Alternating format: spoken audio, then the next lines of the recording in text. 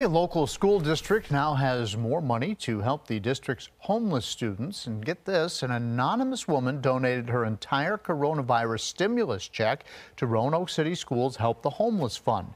There are 545 homeless students this year, according to the district.